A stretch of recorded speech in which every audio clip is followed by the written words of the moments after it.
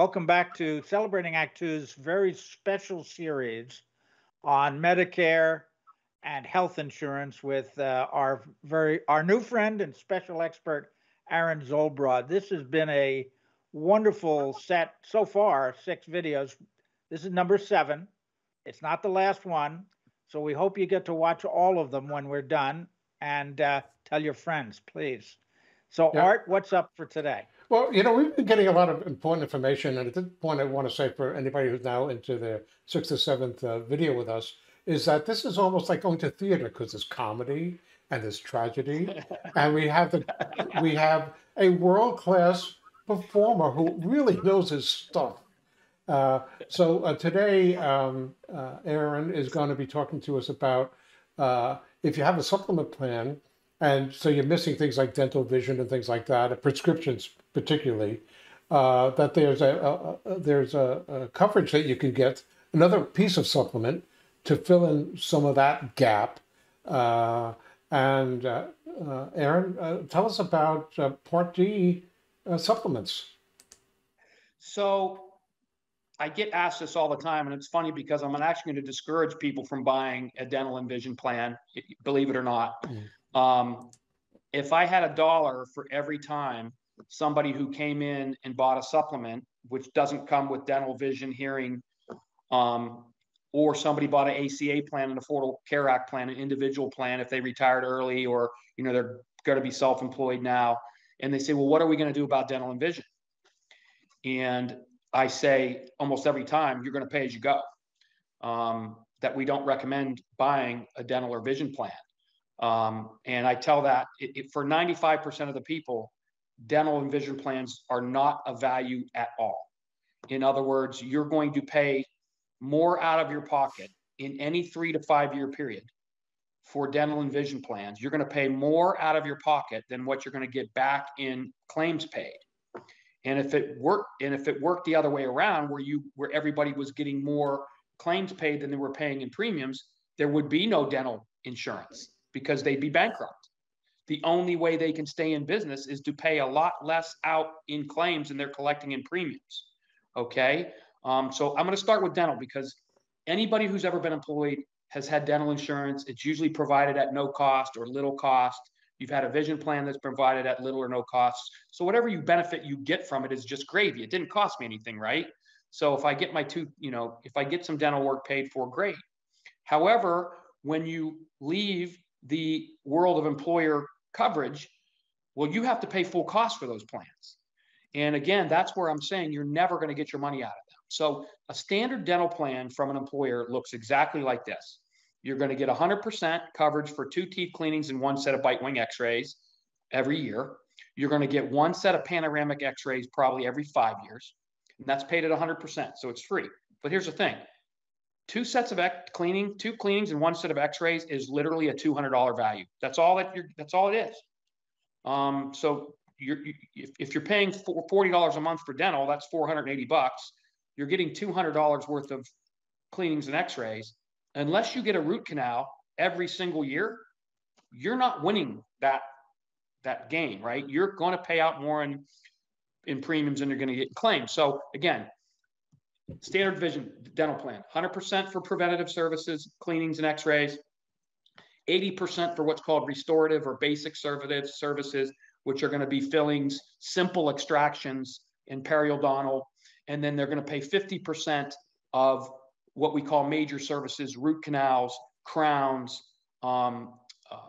impacted teeth that need to be taken out that are impacted, that really are hard to get out. They don't just pop out. You might need to have surgery. And then dentures, 50%. Well, here's the kicker. The plan only covers $1,000 to $1,500 worth of benefit. So they cut you off at $1,000 or $1,500. I just had, believe it or not, this beautiful smile I have is not the teeth I were born with, okay?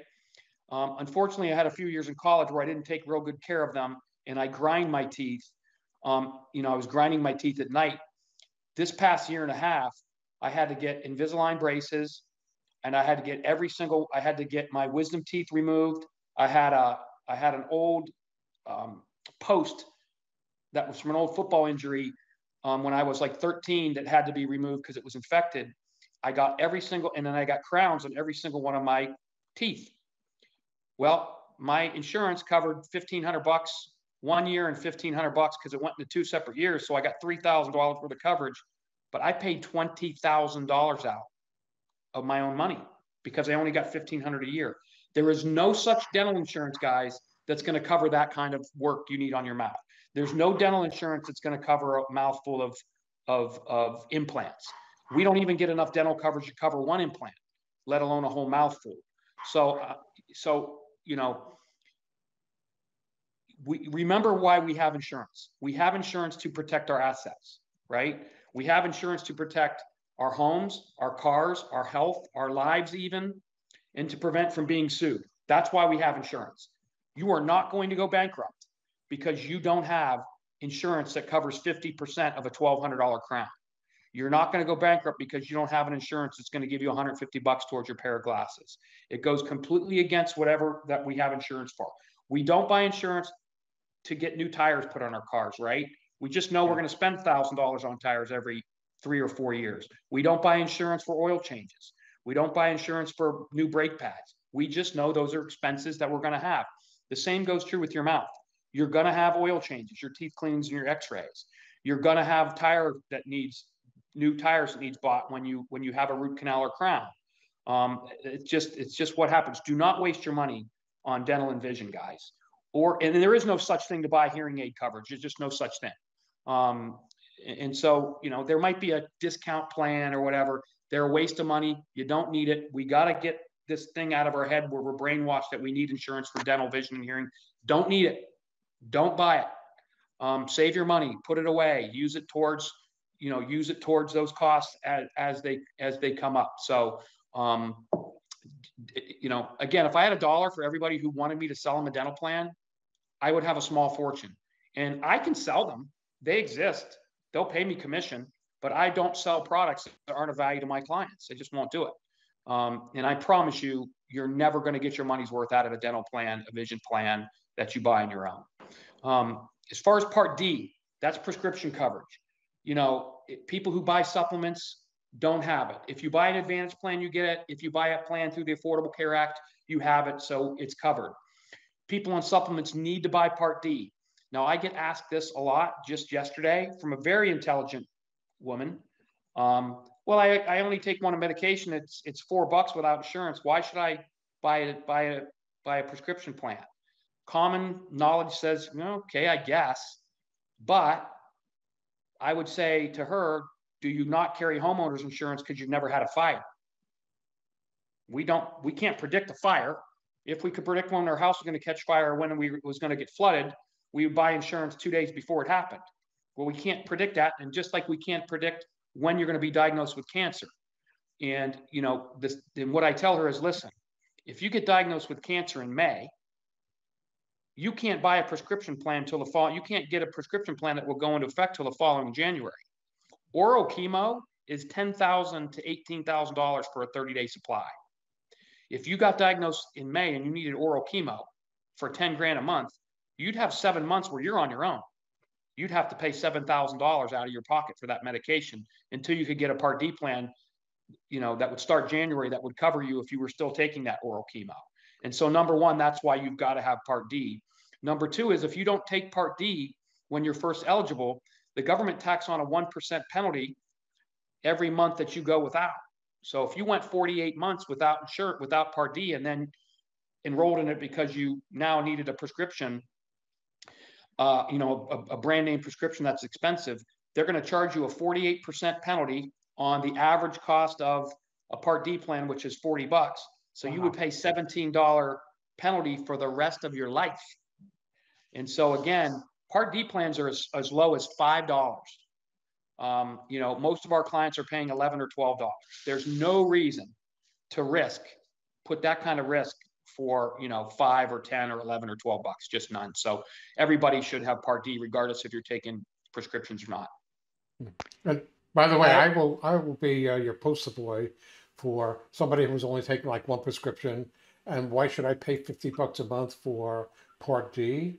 And about 2 or 3 years later, I started getting, something for blood pressure and something for something else. And still it was minimal amounts of money. And even today, minimal amounts of money. But I recognized, because I didn't have anybody advising me. Okay. I was just, Right. I read it someplace, and then all of a sudden I found out when I applied for it. I have Humana for and mail order, and it's really great. They're terrific that way. But I'm paying probably about $15 a month more than I would have paid for the same plan had I gotten years earlier. And part of it is that in your earlier years, just like insurance, when you have no claims, they help pay for the other people in the plan, the few people that need the cancer drugs and things like that. The healthy people pay for the sick people. That's exactly how it works. Right. Yeah. When it comes to health insurance, I will say, and you know what, Art, you brought up a very good point. This is one of the biggest mistakes people make who have supplements in Part D. They don't get it checked every single year. Part D needs to be reevaluated every single year. You can change these companies every single year during annual election period. We do from an annual election period. Every single one of us agents spends every waking hour we have outside of work going on to Medicare's website, putting in our clients' list of drugs, and finding out which prescription plan is going to be best for them next year. Yep. Yeah, John Insurance does that. companies are John's been doing that for years. I've done that every year. Yep. They are so slick, these insurance companies. Yeah. Part D is cyclical. So every year or 2 years or 3 years, there's another company that moves in and takes over the marketplace. Sure. And they dominate it. And then after 3 years, they're hoping, okay, we're hoping 50% of our people fall asleep at the wheel. We're going to raise premiums $30. We're going to take a bunch of tier 2s, make them tier 3s, a bunch of 3s, turn them into tier 4s, and so on and so forth. Yep. And if you're not watching out, so every year we have people, we save them $5, $8, $1,000. They might not have changed one medication, but we say, hey, they're not covering this medication the same anymore. Your premium went up from $15 to $45. Yeah. And so all we need to do is make one little move back to another plan, and it saves a lot of money. And so many people don't do that. And it's something that we do for every single one of our clients. Literally, we do like 7,000 or 8,000 of those. That is a wonderful service. I have a broker who does the same thing for me every year. And I have to tell you, I've got the same drugs for the past 5 years, but I've switched plans every year because there's another plan that'll give me the same drugs cheaper. You've got a great broker. You've got a great broker, but John, very few of us do that for our clients. Very few. Yeah. Most brokers, they don't pay us much to do it. It's a pain in the butt.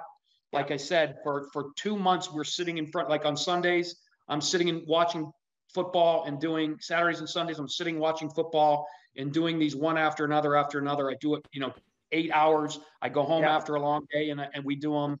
I got to tell you, it's deeply appreciated because I've actually saved money. Not every year. Sometimes it comes out about, $3, $4 or whatever. But I've actually saved a lot of money by having them do that every year. It's nice to hear that there's other brokers out there doing their job. Yeah. Thank you so much. It's important, I think, that you took the dental and the vision and explained why they're not good values, why they're not worth the insurance. If they're provided at no cost in an Advantage plan or through an employer, fantastic. If you're paying for them, don't need it, don't do it. So that's simple. On the other hand, we all have heard the horror stories of how drugs can bankrupt you. Oh, they can. Yeah. We still have a lot more to cover. What do you want to cover in the next video? We're going to talk about health insurance for people who aren't 65. If you have kids, if you're thinking about retiring early, if you're an employee or an employer, we're going to talk about that next. And you'll include also there are some, because a lot of people in our audience are having younger kids, and they're into the 50s and 60s, and they still have young kids, and all of a sudden they're eligible for Medicare. So what do they do? Or even grandkids. Yeah. So if they're currently up to age 26 covered by your policy, so we'll get into all that stuff in the next episode. We're going to talk about that as well, Art. Yep. Good. Looking forward to it. For more on Celebrating Act Two, visit our webpage, follow us on Facebook, subscribe to us on YouTube, and tell your friends. Celebrating Act Two is the user manual for the second half of your life.